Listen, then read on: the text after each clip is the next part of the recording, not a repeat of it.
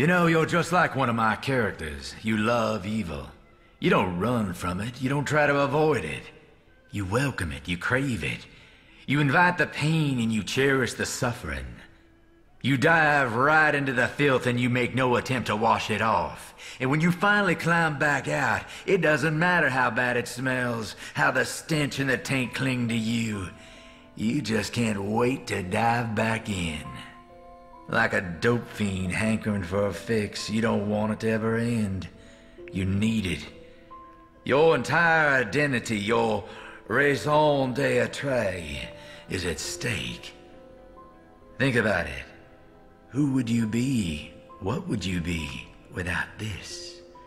Without your precious war on evil, without your secret world, your sacred brotherhoods, your ranks and titles and rituals, you'd be just another rat stuck in the race with a dead-end job, living for a paycheck and the weekends. One long booze-soaked downhill slide towards the dark and cold grave. But you probably believe in what you do. Believe it's right, that it's good. You soak in it so others don't have to. You take one for the team. You bend over and spread your legs and let the darkness inside. And somehow you justify it all with utilitarian pragmatism. You're a bona fide American hero. Get the hell out of here. Go find an abyss to jump into. Go soak yourself in filth. Maybe it'll be different this time. Maybe you'll save them all. Maybe you'll finally find some goddamn peace.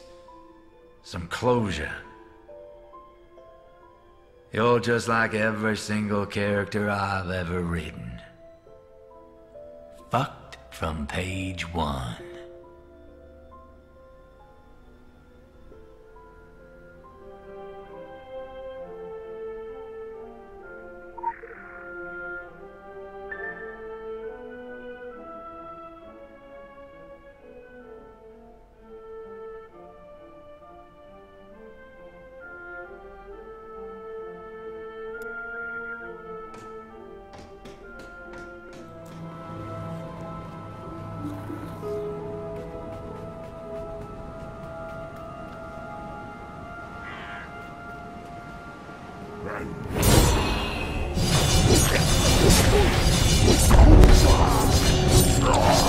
Open your